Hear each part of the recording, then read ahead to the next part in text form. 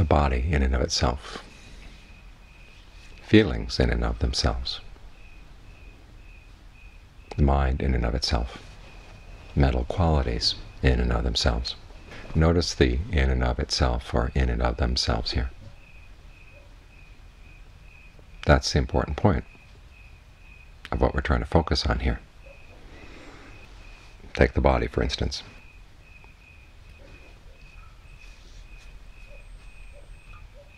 Just try to be with the sensation of the body you've got right here, right now, without referring it to anything else.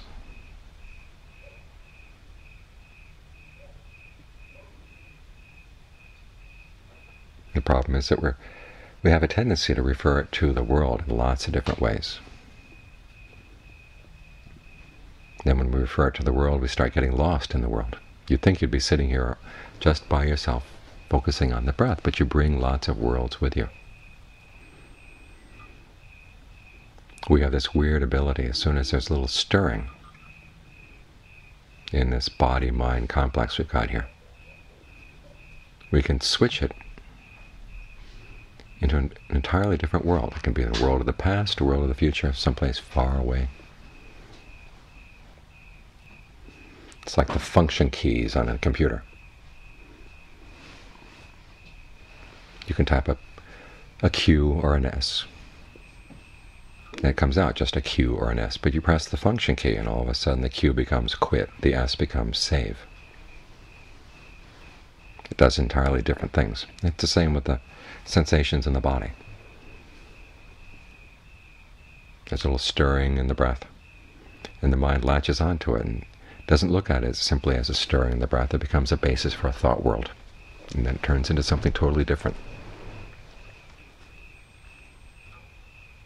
And so one of the tasks as a meditator is to learn how not to switch over into the world that way, to learn various ways of keeping yourself with the body, with the breath, in and of itself.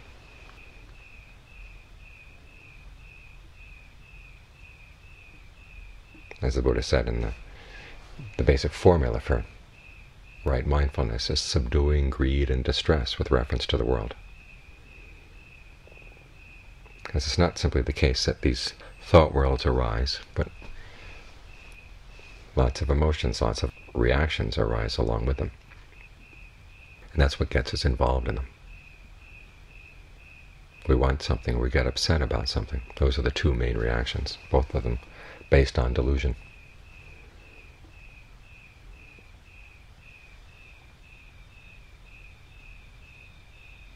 One of the ways is to reflect on how the Buddha defined the world. It's simply sight, sound, smells, tactile sensations, ideas. In other words, he says, don't assume that there's any reality out there. Don't assume that there's no reality out there. Just notice exactly how do you know about the world. Where did you pick up this information about the world? And it's just through your senses. And you know how unreliable your senses can be.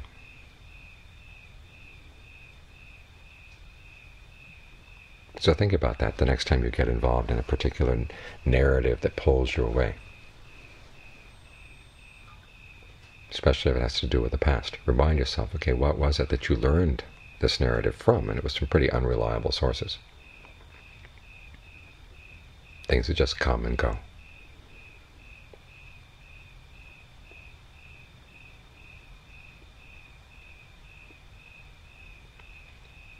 And that helps to dissolve a lot of the narratives and a lot of the reactions you have around that world. Another way is to reflect on that thought world in terms of that chant we had just now. The world is swept away. Whatever thought world you might have, it's not going to last very long. And the world outside is not going to last very long. It keeps changing, changing, changing all the time.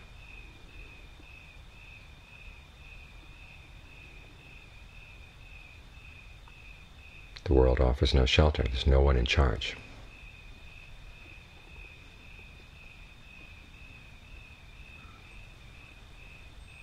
There's aging and there's illness. And it's all pretty random. There's no one designing what's going on in the world. There's no one designer saying we're going to have a big, huge, worldwide, universal-wide narrative that's all going to come to a really nice conclusion. It's lots of individual people trying to find their way. That's what creates the world that we've experienced. Everybody looking for happiness, and mostly looking for happiness in very unskillful ways. So there's no guarantee that it's going to come to a nice end or a good end, or it's going to grow in a good direction.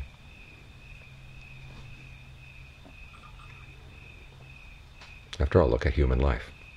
Whoever designed the human body, if there was a designer, was pretty malicious.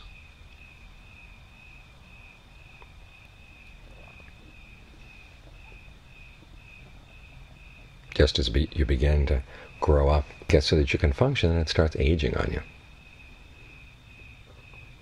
Everything can so easily fall apart, can so easily misfunction.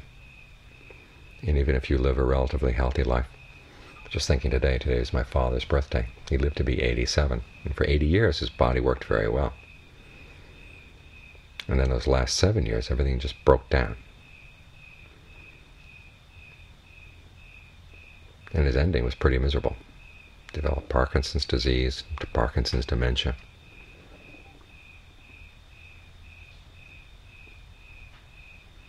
And what kind of compassionate intelligence would design that to be the pattern of human life? There's really nobody in charge out there. So these thought worlds you create, even if they were to be able to come true, they basically break down.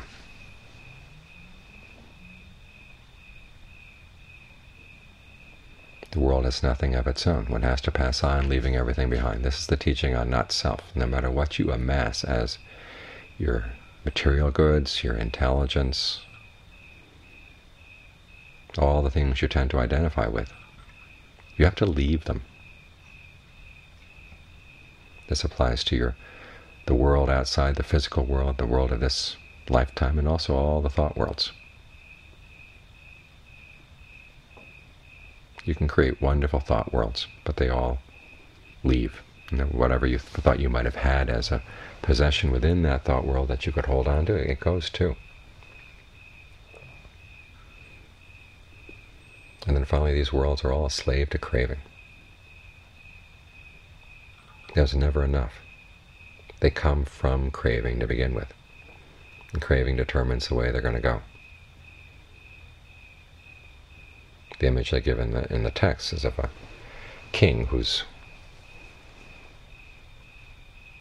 ruling over a prosperous land. You'd think he'd be happy, but someone comes from the east and says there's a kingdom off to the east that's also prosperous and wealthy. And given your forces, you could probably defeat the king there and take that kingdom as yours. What does the king do? He sends his army out to defeat that kingdom. Then someone comes from the south with the same news. So he goes out to conquer the south, the west, the north. Finally, someone comes from across the ocean, said there's a prosperous kingdom on the other side of the ocean. Well, the king said he'd be ready to send his army over there too. That was 2,600 years ago. Things haven't changed. There's just never a sense of enough. People keep trying to amass all this stuff, in spite of the fact that it's all swept away. There's no one in charge. You have nothing of your own in these worlds. So reflect on this when the mind starts getting involved in thought worlds, especially thoughts of the past. There's really nothing you can do about that past. There's so much that we would like to go back and change. But no matter how much you run the movies of the past over and over again, they never change. It was like those of you who were alive in '63, when they kept running the movie they had of Kennedy's assassination. There was this fascination of watching it happen over and over and over again, thinking maybe this time he'll miss. But he never missed. Or September 11th, maybe this time the planes will miss. Well, they didn't miss. And no matter how much you rerun the movies of the past, you can't change them.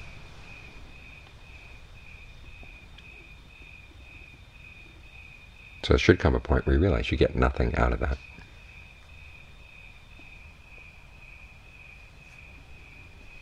back to the present, here with the breath in and of itself. Learn to appreciate this quality you've got right here. There's this energy flowing in and out of the body all the time. There's an energy that stays in the body all the time. Actually, it's the energy in the body that creates the breath. We often focus on the breath as something coming in from the outside, but basically it's a movement of energy inside the body. And there are lots of ways you can relate to it. You can ignore it and just let it run on its own, or let it be pushed around by all these thought worlds you're trying to create. Or you can give it a chance to be healthy, nourishing. Learn to explore it.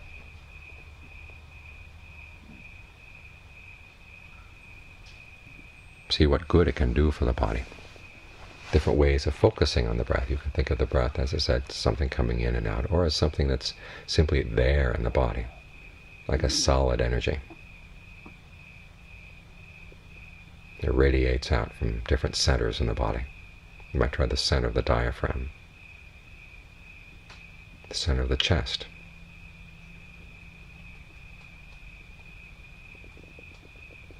Allow it to feel full and nourishing, and see what that does. And you find that it gives the mind a lot better food than those worlds that it was creating for itself.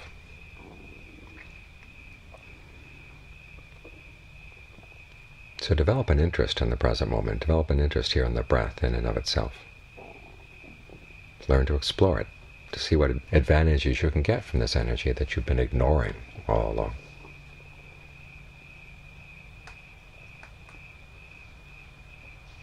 This is one way of helping to pull you out of those worlds. Worlds of the past, worlds of the future, outside worlds of the present. You realize you've been feeding on them, and the food is pretty bad. Learn to feed on what you've got right here, right now, if you learn how to develop it.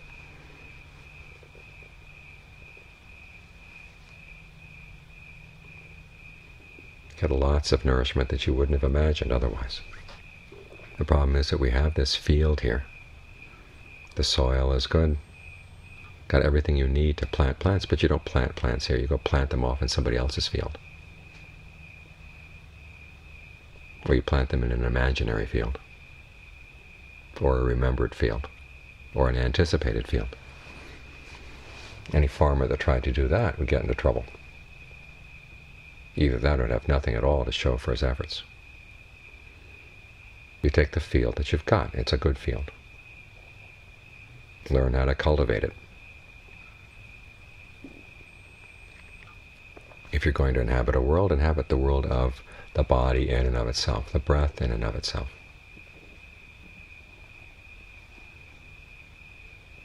This way you can pull yourself out of those other worlds. Develop a sense of seclusion here. And it's not a seclusion where you're feeling cut off from all the things you need. Everything you need is right here.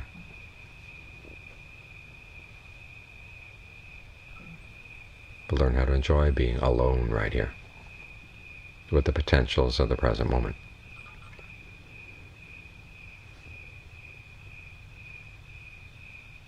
Otherwise, you've got a crowd in your head all the time, the crowd of all those thoughts of the past, all those thoughts of the future. And your companion craving, whispering into your ear.